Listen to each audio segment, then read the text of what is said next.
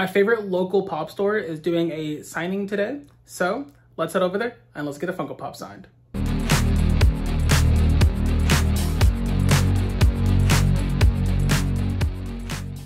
right, guys, we made it to Poppin' Up Toys. As you can tell, it is hot out here in Nashville, guys.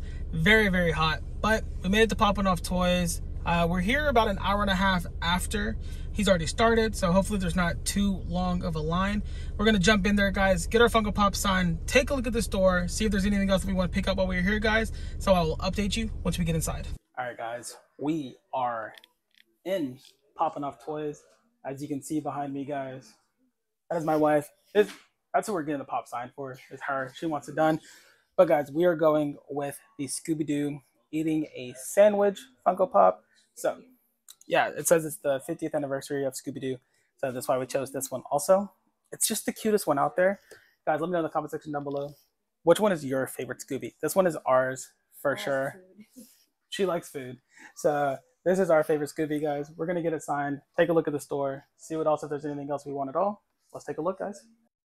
All right, everyone, here's some items that Scott Enos and his team brought for the signing. You did have some movie scripts right there, a lot of hats. My favorite one being the black one right here that says Scooby-Doo, where are you?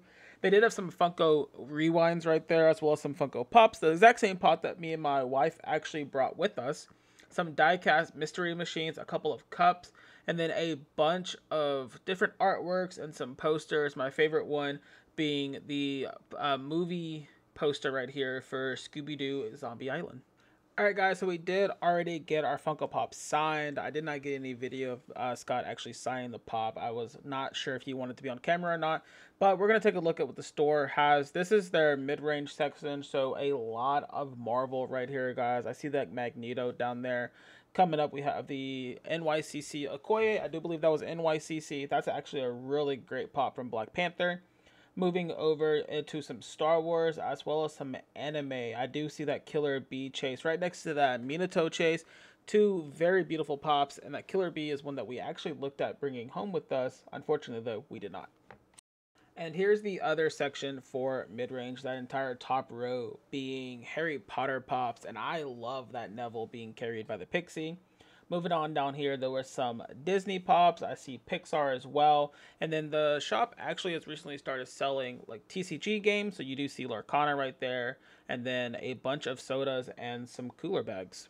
And then finally, y'all know that I cannot go to Poppin' Up Toys without showing you the back wall, their grow wall. There's a signed Ahsoka up there, the Freddy Funko as Pennywise, and the Freddy Funko as Georgie. I want to own that Pennywise one so bad one day, guys. It's such a beautiful pop.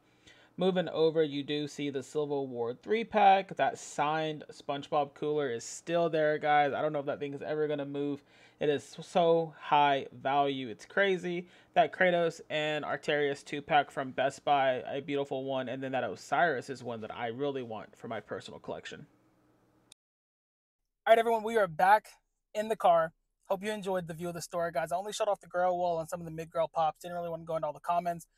But we did show off everything that Scott Eanes had for sale. But, guys, we did get our Scooby-Doo signed. He even did a little doodle on the side. And we got a certificate of authenticity in the back, guys. We will take a better look at this once we get back to the studio. All right, we are back in the studio, guys. We are back from Poppin' Up Toys. And I am excited, so excited. So, we got our Scooby-Doo signed by Scott Enos. Let's take it out of the protector so you can get a better look. Here it is, guys, our Scooby-Doo Funko Pop number 625. It's the one with him holding a sandwich. It's the one from the 50th anniversary line. I love this one so much. We were debating between this one and the SDCC one from last year, I believe, the one in the scuba suit. Decided to go with this one because we thought this one looked better. There was a little bit less going on with this pop. And honestly, you can't go wrong with Scooby-Doo having a sandwich, guys.